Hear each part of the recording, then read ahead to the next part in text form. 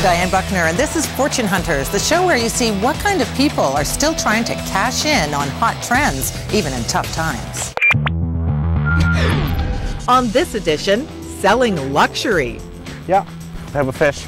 Caviar from New Brunswick. This entrepreneur is hoping people will buy more of life's little luxuries. It's not going to be tomorrow, but we have what it takes to become the king of caviar of Canada. And This is a Citation XL. private jets. How Calgary's Judson McCore is cashing in now that even the rich are counting their pennies. Gross revenues were just north of 40 million in the last year. Here at Fortune Hunters, we focus on hot trends. And you might think this week's trend of people loving expensive luxuries has gone stone cold, but you'd be wrong. Amazingly, this $27 billion industry is predicted to grow again this year. Not as much as it has in the recent past, but still, growth of any kind is impressive right now, especially if you're hunting for a fortune. Here's our trend tracker. It's true that some companies selling luxury are struggling, but generally speaking, the luxury business stays strong in a recession. That's thanks to demand from the super rich and those who want to be wealthy. Middle-income earners who will save up for a taste of the good life. We scoured the country searching for fortune hunters looking to live in the lap of luxury. In Vancouver, we found Devin and Judy Brooks, along with partner Val Litwin, and Blow Me Dry, a salon that specializes in one thing only, blow dries. They make house calls and office calls as well, a $30 treat.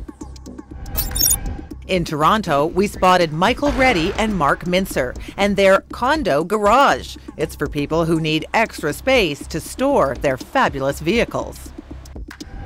And in New Brunswick, we're diving deep into the story of a Romanian immigrant, Cornel Chapa, and his ambitious plan to build an empire selling Canadian caviar. As always, we have two business brains with us in studio to talk about our Fortune Hunters' chances for success and to examine the trend in detail. Welcome, Mark McEwen and Michael Lefebvre. Thank you. Now, Michael, tell us your connection to the luxury trend. I'm the editor of Sharp Magazine, Canada's only national luxury lifestyle magazine for men. Excellent. Okay. And Mark, I'm sure some viewers recognize you. You're a celebrity chef. I have North 44 restaurant, one restaurant in Bymark, up-and-coming food store at end of May, and we have a show on the Food Network.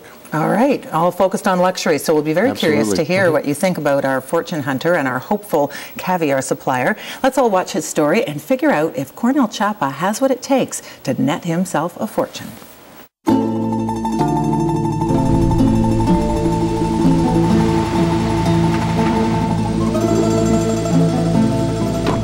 Cornel Chapa wants to be Canada's king of caviar. It's a crown that could cost him everything. Anything, Stanley? What do you think? Tangled up in his dream is $250,000 in loans. Yeah, I have a fish. Cornel's fishing for sturgeon, the carrier of caviar. Yeah, it looks good. And he hopes it will carry him into the world of wealth and privilege. Black gold. Aphrodite's eggs. Gram for gram, caviar is one of the world's most expensive delicacies. Top-line caviar costs more than $10,000 a kilo. Oh, that's caviar. It's very good. Acadian caviar is a quarter of that cost. Lucky for Cornel, the recession isn't too hard on the rich. And even the wealthy love a good deal. Oh, that is so good. Right now, Cornel's wild fish caviar can only be sold in Canada. That's the law. But the fish he's farming in his hatchery, That's an Atlantic sturgeon born here in the hatchery. will produce caviar that could make him millions on the world market. We are going to have a yearly profit of $10 million. There's just one thing. That profit is nearly 7 years away. God, I love them when I do that. He has to wait for his farmed sturgeon to mature. It's a long-term, a very risky business, and you have to have a lot of knowledge and a lot of patience. Cornell's trained to cash in on caviar. Definitely she has caviar. I could take a sample of caviar right now. He studied sturgeon for 6 years and has a PhD in fishery engineering. He and his wife moved from Romania to New Brunswick, and coming from another country, it's hard to keep a business afloat. When you start with zero credit history, it's very, very difficult to convince any banks, even development banks, that you are going to succeed. It's been drying quick, Stanley. Still, somehow Cornell convinced the government to lend him $250,000 for his hatchery. He's paying the bills with wild caviar. But now he has to double his sales or he could start sinking into debt. Right now, we operate without a line of credit. We just operate on credit cards. Plus, there's another problem, competition. Down the highway, Donald Bro has a head start. My short-term goal is to make money, and my long-term goal is to make more money. He started his fish farm 10 years ago, and his sturgeon are ready to spawn. This is what it's all about. We started producing caviar 2 years ago, and we're the only Canadian farm producers of caviar. Cornell will catch up if he can stay in business. Record fish would make over 10 kgs of caviar, so... Every gram counts. Give it to Mom. Cornell's son and wife Dorina help process the caviar. Cornell's got what he hopes is black gold. We put some extra, usually just a bit, for, about $10 worth. I'm going to call my wholesalers. Now Cornell needs to reel in lots more restaurants and distributors. Also, if you think about another order of caviar, you should think about this quick. He's sold $100,000 worth of fish eggs, but it's not enough to pay his bills. We just started this up. We got a few orders. He's got a problem his web designer has to fix. Well, we have a few issues. Some of the credit cards are being rejected. If you click on... Acadian Caviar is losing sales. But what Cornell really needs is to get out there and sell. And that's what he's doing today. I'm optimistic.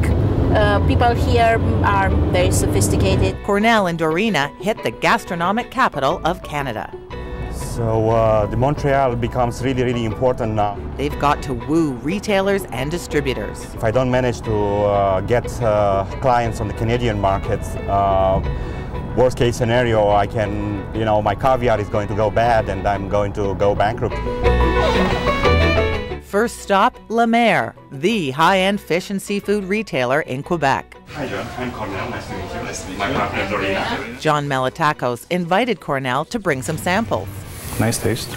He's tasted caviar from around the world. It's sustainable. It's Canadian. That's what's important. Yeah. Two things, Canadian and sustainable. Cornell's got a nibble, but... We don't have a firm order yet, but they are really interested. And I believe that their reputation they have in Montreal will help us penetrate this market. Next, a pitch at a Shishi restaurant. Looks very, very nice. Small eggs. John Deeney is a key caviar distributor. So, Derek, what's your thoughts? Derek Taman is one of Montreal's top chefs. Caviar for breakfast. Only the few of us can afford it. Yeah. Cornell is competing with the expensive imports. This is a different species. It's Canadian. He pushes the Canadian angle. If you market it as a Canadian sturgeon caviar, to me that covers it. You guys, when you think fish, sturgeon, or caviar, think at me. That's very nice. Good reviews. Cornell has no commitments to carry his Acadian caviar today, but he still thinks he'll net the deals he needs to reign. It's not going to be tomorrow, but we have what it takes to become the king of caviar of Canada.